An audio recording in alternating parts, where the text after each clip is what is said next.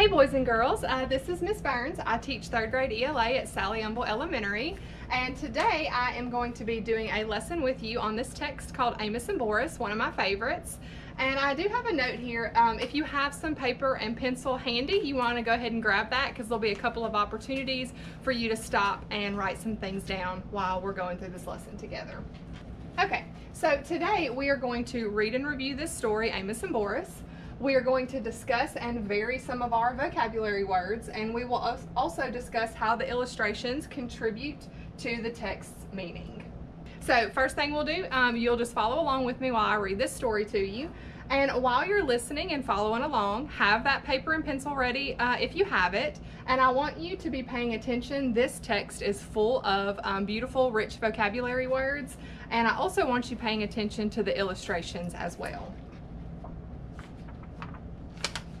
All right, so this is Amos and Boris. Amos, a mouse, lived by the ocean. He loved the ocean. He loved the smell of sea air. He loved to hear the surf sounds, the bursting breakers, the backwashes with rolling pebbles.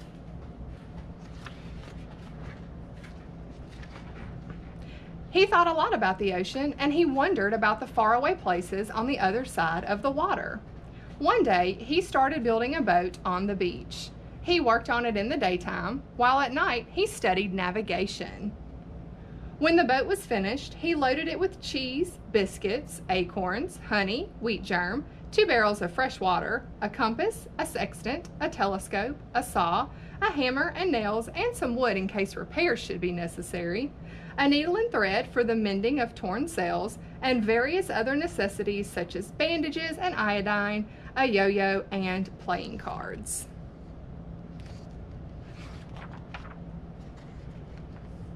On the 6th of September, with a very calm sea, he waited till the high tide had almost reached his boat. Then, using his most savage strength, he just managed to push the boat into the water, climb on board, and set sail. The Rodent, for that was the boat's name, proved to be very well made and very well suited to the sea. And Amos, after one miserable day of seasickness, proved to be a natural sailor, very well suited to the ship. He was enjoying his trip immensely. It was beautiful weather. Day and night he moved up and down on waves as big as mountains, and he was full of wonder, full of enterprise, and full of love for life. All right, and don't forget to be listening for those big vocabulary words. You can jot those down on your paper. One night, in a phosphorescent sea, he marveled at the sight of some whales spouting luminous water, and later, lying on the deck of his boat, gazing at the immense starry sky, the tiny mouse Amos, a little speck of a living thing in the vast living universe, felt thoroughly akin to it all. Overwhelmed by the beauty and mystery of everything, he rolled over and right off the deck of his boat and into the sea. "Help!" he squeaked as he grabbed desperately at the rodent, but it evaded his grasp and went bowling along under full sail, and he never saw it again. And there he was. Where? In the middle of the immense ocean, 1,000 miles from the nearest shore, with no one else in sight as far as the eye could see, and not even so much as a stick of driftwood to hold on to. Should I try to swim home? Amos wondered. Or should I just try to stay afloat? He might swim a mile, but never 1,000. He decided to just keep afloat, treading water and hoping that something, who knows what, would turn up to save him. But what if a shark, or some big fish, a horse mackerel, turned up? What was he supposed to do to protect himself? He didn't know. Morning came as it always does. He was getting terribly tired. He was a very small, very cold, very wet and worried mouse. There was still nothing in sight but the empty sea. Then, as if things weren't bad enough, it began to rain. At least the rain stopped, and the noonday sun gave him a bit of cheer and warmth in the vast loneliness. But his strength was giving out. He began to wonder what it would be like to drown. Would it take very long? Would it feel just awful? Would his soul go to heaven? Would there be other mice there? As he was asking himself these dreadful questions, a huge head burst through the surface of the water and loomed up over him. It was a whale. "What sort of fish are you?" the whale asked. "You must be one of a kind." "I'm not a fish," said Amos. "I'm a mouse, which is a mammal, the highest form of life. I live on land." "Holy clam and cuttlefish," said the whale. "I'm a mammal myself, though I live in the sea. Call me Boris," he added. Amos introduced himself and told Boris how he came to be there in the middle of the ocean. The whale said he would be happy to take Amos to the Ivory Coast of Africa, where he happened to be headed anyway, to attend a meeting of whales from all the 7 seas. But Amos said he'd had enough adventure to last him a while. He wanted only to get back home and hoped the whale wouldn't mind going out of his way to take him there. "Not only would I not mind," said Boris, "I would consider it a privilege. What other whale in all the world ever had the chance to get to know such a strange creature as yourself? Please climb aboard." And Amos got on Boris's back. "Are you sure you're a mammal?" Amos asked. "You smell more like a fish." Then Boris the whale went swimming along with Amos the mouse on his back. What a relief to be so safe, so secure again. Amos lay down in the sun, and being worn to a frazzle, he was soon asleep. Then all of a sudden he was in the water again, wide awake, spluttering and splashing about. Boris had forgotten for a moment that he had a passenger on his back and had sounded. When he realized his mistake, he surfaced so quickly that Amos was sent somersaulting, tail over whiskers, high into the air. Hitting the water hurt. Crazy with rage, Amos screamed and punched at Boris until he remembered he owed his life to the whale and quietly climbed on his back. From then on, whenever Boris wanted to sound, he warned Amos in advance and got his okay, and whenever he sounded, Amos took a swim. Swimming along, sometimes at great speed, sometimes slowly and leisurely, sometimes resting and exchanging ideas, sometimes stopping to sleep. It took them a week to reach Amos's home shore. During that time, they developed a deep admiration for one another. Boris admired the delicacy, the quivering daintiness, the light touch, the small voice, the gem-like radiance of the mouse.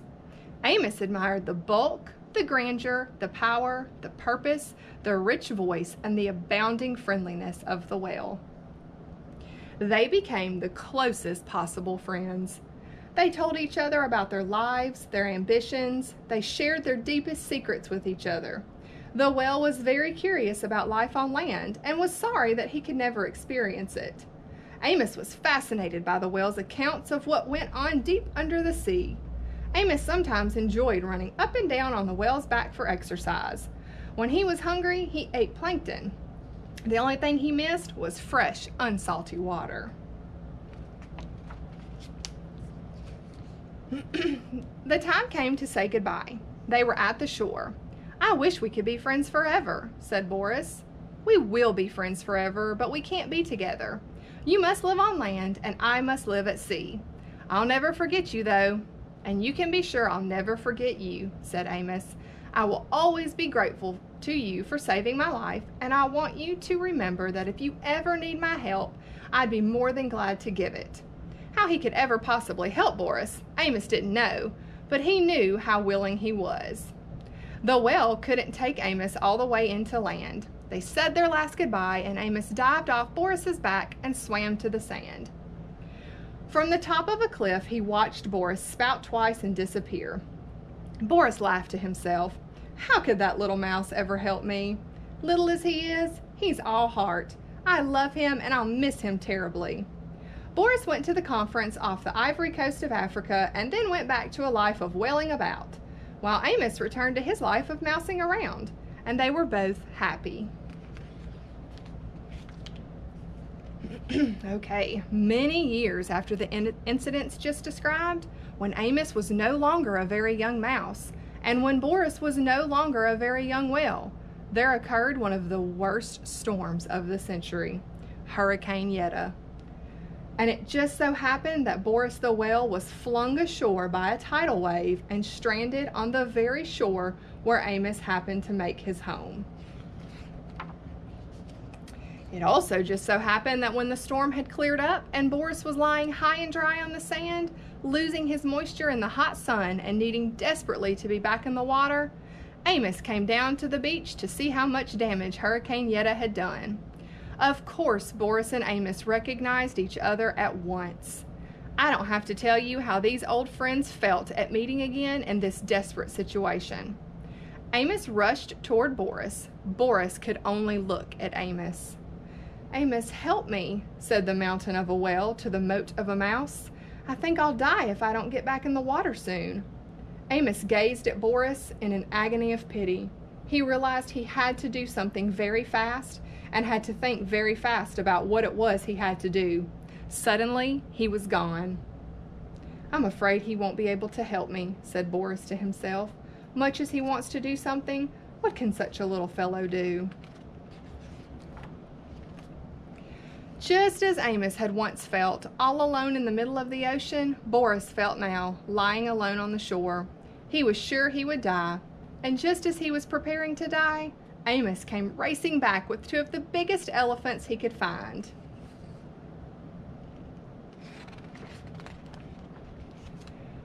Without wasting time, these two good-hearted elephants got to pushing with all their might at Boris's huge body until he began turning over, breaded with sand, and rolling down toward the sea. Amos, standing on the head of one of the elephants, yelled instructions, but no one heard him. In a few minutes, Boris was already in water, with waves washing at him, and he was feeling the wonderful wetness. "You have to be out of the sea to really know how good it is to be in it," he thought. "That is, if you're a whale." Soon he was able to wiggle and wriggle into deeper water.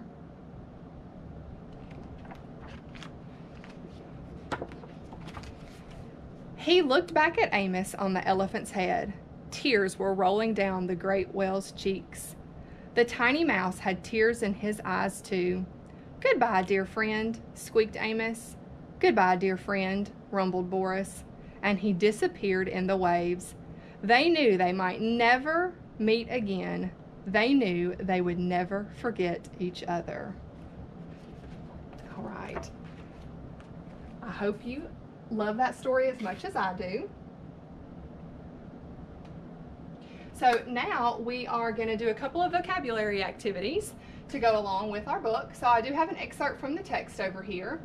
And I'm going to read this to you, and while I'm reading it, I want you to be thinking about this word admiration. So pay attention to the words we have in bold print over here, and be thinking in your mind what you think this word means as it's used in the text. During that time, they developed a deep admiration of one another. Boris admired the delicacy, the quivering daintiness, the light touch, the small voice, the gem-like radiance of the mouse. Amos admired the bulk, the grandeur, the power, the purpose, the rich voice, and the abounding friendliness of the whale. Okay, so take just a second. Look at these words in bold print.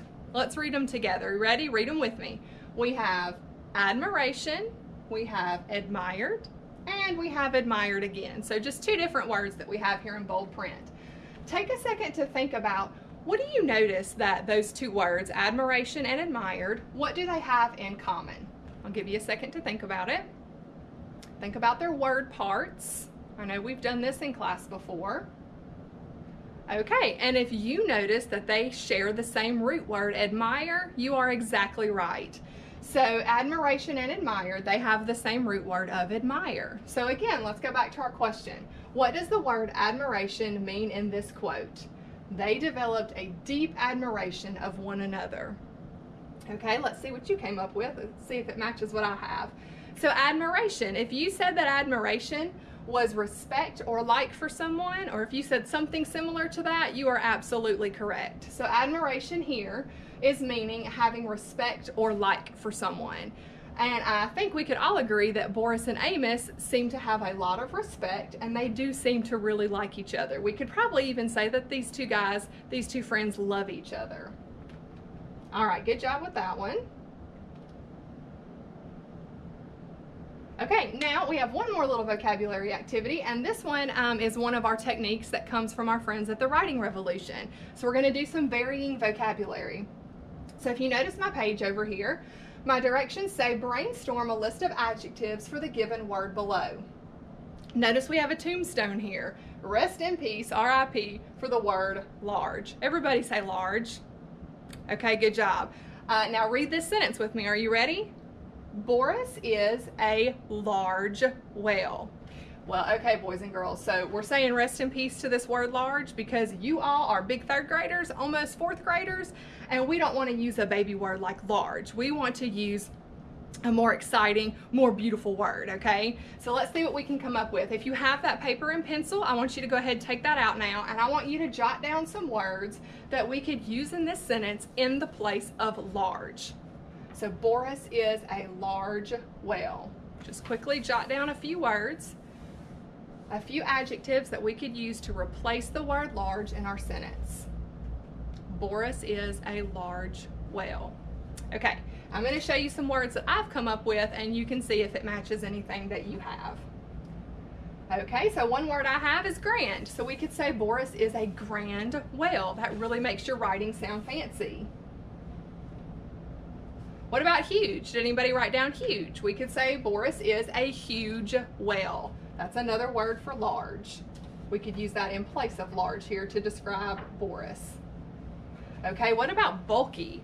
This was one I know they mentioned bulk in the book, so we could say bulky. Boris is a bulky whale, having to do with his large size.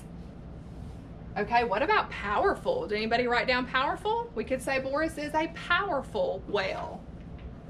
That would really spice up your writing. And last one, what about abundant? That one's really fancy. Y'all say abundant.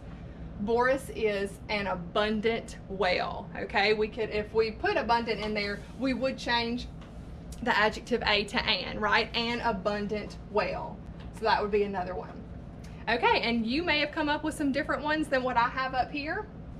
There's no right or wrong answer, just as long as it would be an adjective that we would use to describe Boris the whale, something to do with his large size. Good job, y'all. Okay, now last thing we're going to do, we are going to talk about some of the illustrations in this text. Okay, so let's look at this one quickly. How does the illustration on this page help to express the meaning of the text? So I hope you all noticed that this book, let me grab my book, Amos and Boris, it shared a common theme with what we've been doing in class with Because of Winn-Dixie and O and M Z. And what was that theme? Friendship, that's right, so unlikely friendships. So how does this illustration on this page help us understand the meaning of the text, this unlikely and unusual friendships? So I'll give you a second to think about that.